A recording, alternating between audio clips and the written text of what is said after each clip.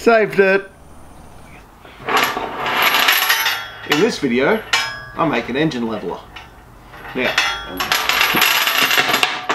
I'll start with the disclaimer. If you can't weld, don't try to build one of these.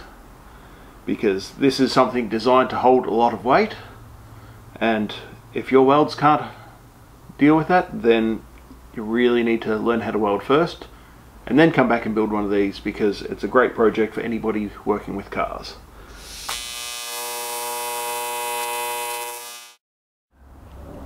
So I've been shopping. I've bought some D-shackles, a whole box full of bolts.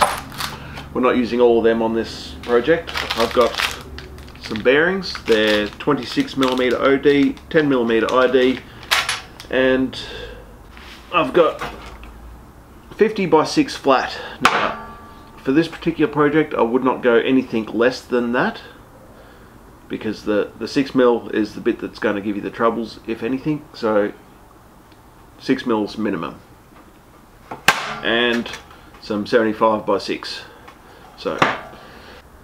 So marking out and drilling.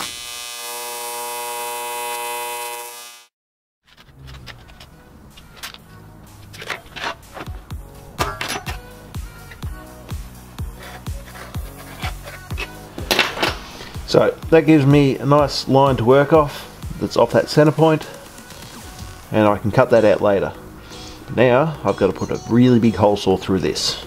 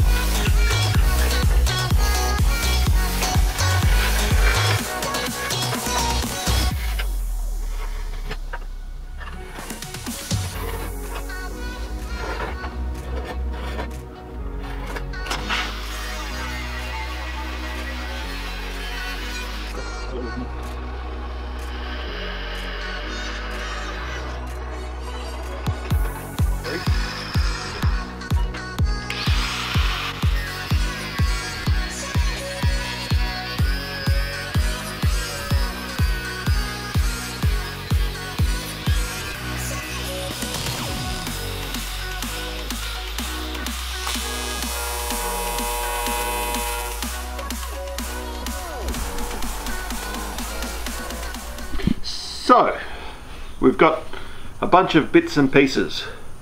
Now, I didn't film putting a hole and a thread in this piece, but that's just 25mm aluminium solid. And all that's just the 50x6 mild steel, and some bolts, shackles, and one bearing. The other thing is M10 all thread, that's 650mm long, and a handle, which I'm just using a gear shift lever that, well, this was off the Cubman build. So I guess we better just start putting things together then.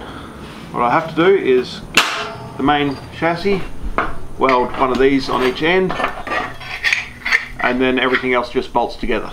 So we'll get the welder going and do this first.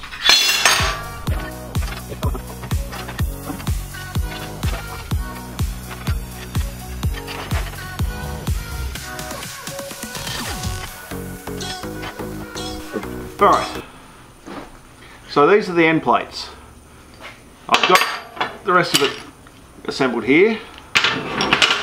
Now, the end plate will go on the end, and the big bar goes through the middle and needs to be at exactly the right height for it all to work. So, they're marked ready to go. I'll put this together, weld the ends on, and then we'll do the final assembly and I'll show you how it works. So that's marked. Now just to tack it.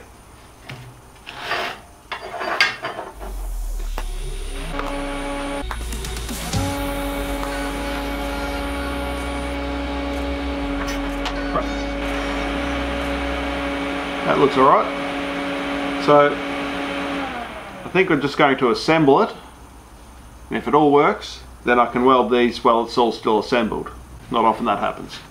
You might have also noticed old grinding wheels make really good 1mm packers, so don't throw them all away, save a few.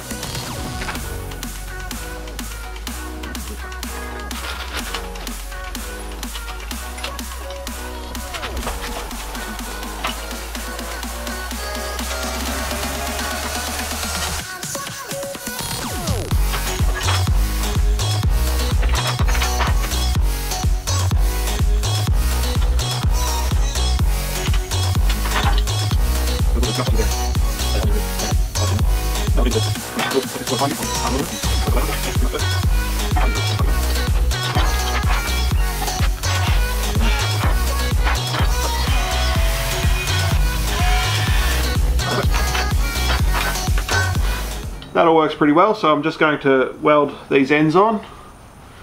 Now I've actually V'd this plate out at the end so I get a full penetration weld going in from both sides, because this is a lifting apparatus and you need it to be built properly.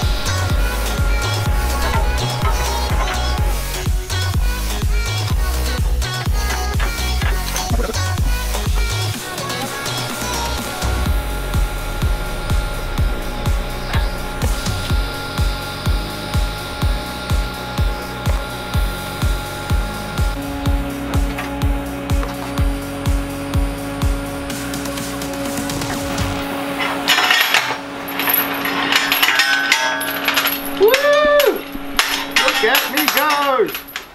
Alright, so that's the finished unit. Should work fairly well, but yeah, that's it for this video. As always, customize everything.